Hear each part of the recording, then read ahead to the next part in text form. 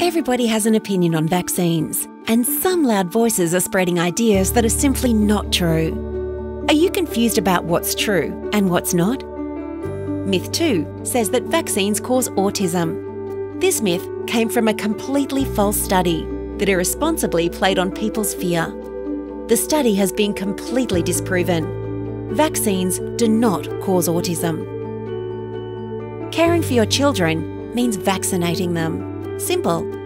The best person to discuss your concerns with is your GP, who can answer your questions in more detail and put your mind at rest on the safety of vaccinating your children.